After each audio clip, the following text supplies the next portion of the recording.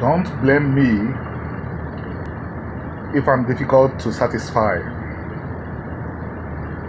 I was moved by my people's remembrance of the tragedy that befell us 53 years ago, but my feelings are mixed. I think that the only way we can honor the people that suffered and did not survive is to come close as a people, to become one people again.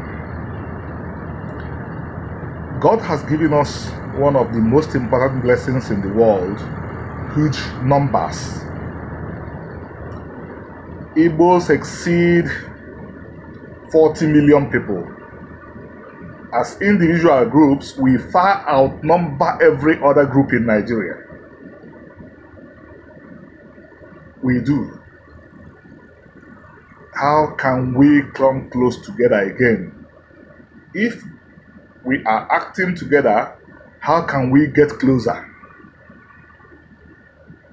If we get closer, begin to act as one people again, we would be in a position to get other kindred peoples closer to us.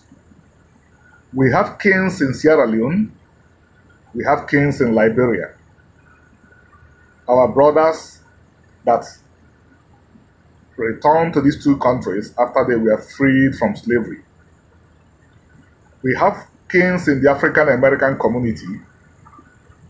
We have kings in the Caribbeans. The Jewish people are our relatives.